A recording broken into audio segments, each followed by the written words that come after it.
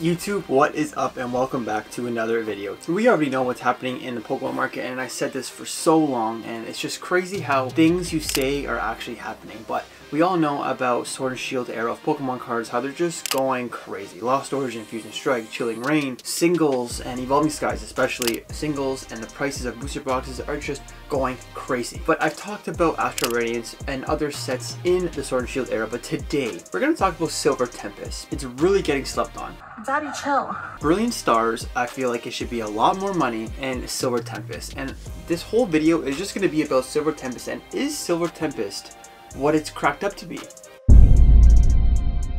First thing I want to talk about Silver Tempest, is there a chase card?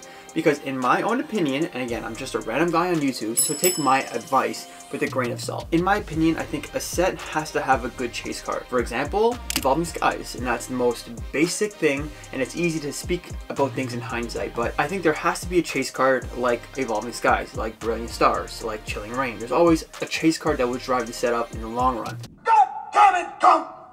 You're a goddamn genius! That's the most outstanding answer I've ever heard. You must have a goddamn IQ of 160. Of course, historical things are not what's going to happen in the future. But Silver Tempest, this Lugia V, we all know this card. This is all common sense. The Lugia V is a very, very nice card. I think they could have made this card a lot better. But this card is still a really nice card. I like the colors in this card. I'm more of a dark person. I'm a photographer. If you guys want to follow my IG, you guys could. I'm a very dark person. So this Lugia I like because it is dark. I just don't like how it's kind of flying, but his head's turning back. I don't like that. I think they could have made a way better artwork. Like, imagine this Charizard V, but a Lugia kind of format. I think it would look so much better. It is what it is. It's still a very nice card. I'd rather have this card in Japanese. I'm more of a Japanese collector than an English collector, and that sucks because I was an English collector primarily. I would have made a lot more money, especially with Sword and Shield cards going up and up and up. But I do think this Sword and Shield Lugia V Alternate Art is a very, very nice card. I think if you want to invest in this card, I think you will make money. Of course, you have to be patient with buying single cards. I think the sealed product will do a lot better than the single card alone. So now let's talk about the set. Is the set a good set? And I think the set is phenomenal. This Lugia V, we already talked about it, but this Rayquaza I have, and I have to grade it, and I hope it comes back at PSA 10. I think the set is good because it has a lot of chase cards and it has a big variety. The reason why I think Evolving Skies went so crazy, and again, I'm speaking in hindsight and I'm not trying to compare this set to Evolving Skies, nowhere near, but what Evolving Skies has is diversity in the set.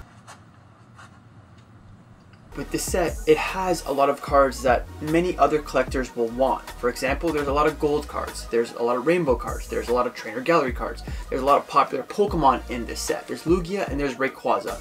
And to me, that's pretty popular. And Blaziken, of course. We looked at this set, Rayquaza, I really like this card. I think it's a really nice card. Not a fan of the color palette, but it's a really nice card. I have this card, I hope it's a PSA 10. Okay.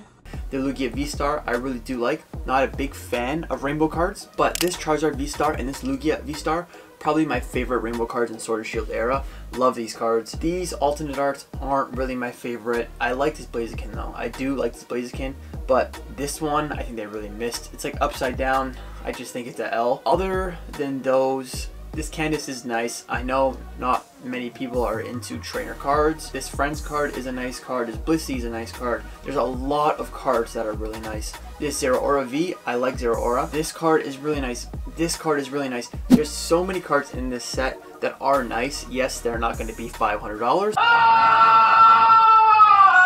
They're not like the Leafeon VMAX, the Glaceon VMAX, the Umbreon VMAX, the Rayquaza V. It's not like that, of course, but I think the artwork alone, if we're looking at the artworks, I think it's a really, really good set, but they're not going to be worth much. Like these three top cards, I think will drive the set. If these three top cards do well, I think the set does well. Other than that, I don't think it does very well because I don't think much people are interested in these cards, and I don't think they're going to carry a high premium to them. But overall, the average set is a very, very nice set, and I think we all can agree on Silver Tempest. I think people are bored of Silver Tempest, but I just want to look 3-5 years out. People are going to want this set in their collection, and to buy sealed products right now when it's MSRP, I think it's a good price to buy it. So that's what the next thing we're going to talk about.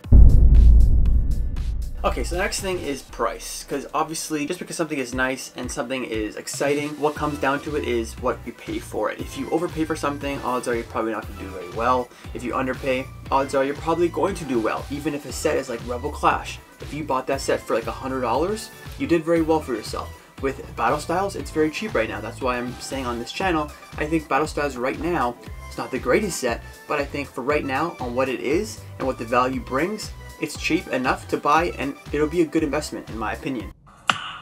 Nice. Silver Tempest, what's the price? MSRP, really. You can buy this on Pokemon Center website. I don't think you take much risk buying Silver Tempest right now because of everything we already talked about in today's video. Personally, I like Silver Tempest. I like the Lugia, I like the Rayquaza, I like the Blazikins. So if I have to pay MSRP for this set, it's no brainer in my opinion, because I think there's not much risk. Look back at historical data. You buy a booster box for MSRP, odds are you're probably going to make money.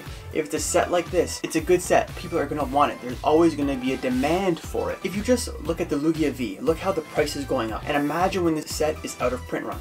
Imagine 3-5 years when Sword and Shield is nowhere in stock. In local card stores or on the Pokemon website, things like that. Over time, this will run, and I think with all Sword and Shield era, it's easy money in my opinion. But with Silver Tempest, right now, because it's just about 2 years old, I don't see it being in stock for much longer.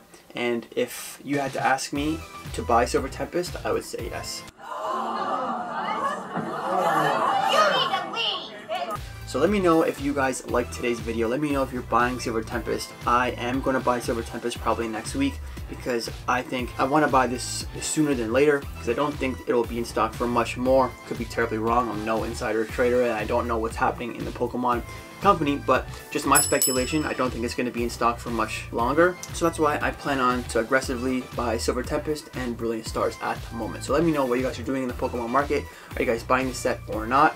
I definitely am, and leave a like, subscribe, and I'll see you in the next video. Deuces.